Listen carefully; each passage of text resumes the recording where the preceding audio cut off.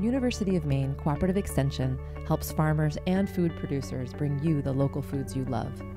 These are the stories of the families who are growing Maine.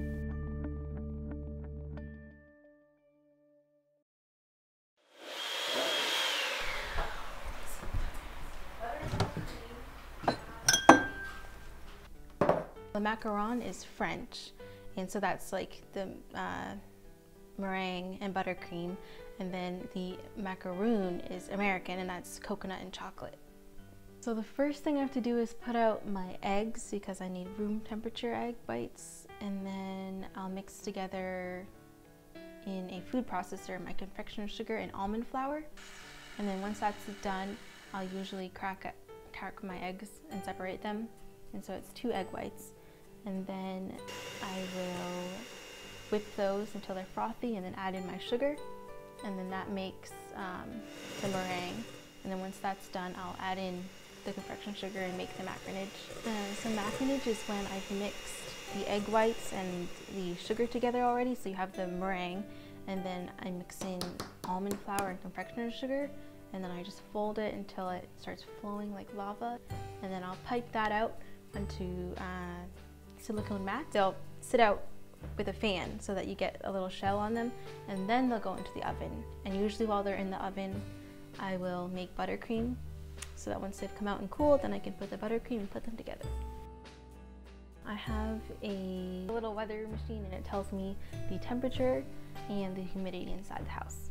65-70 is the highest that I'll go. If it's too humid, then I can't make them.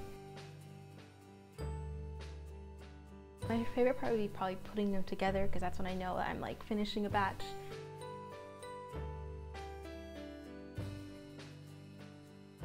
I sold at a coffee shop, and then I started most recently I'm selling at Ingrid's, and I have done some like posting them online on Facebook and on a website, and people have ordered them from there. People can email me too.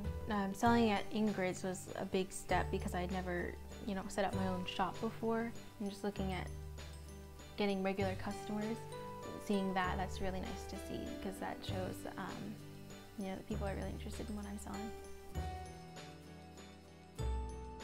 I had Tri Savings Bank order 800.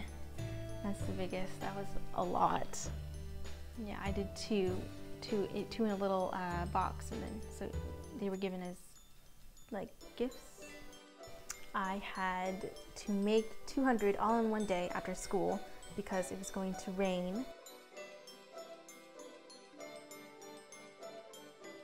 So my mom went to a workshop at the university, and they were talking about selling food and the different certifications that you have to have. So I go up to the food department at Maine, and they test where the buttercream meets the shell, and so it has to be underneath a 0.85 water level, because if it's above that, then bacteria and mold and yeast can grow.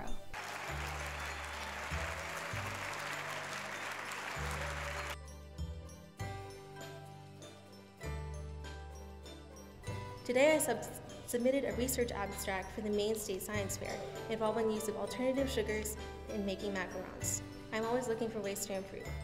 So I don't know exactly what direction my career will go in. However, I do know that it will always involve baking high-end bakery items.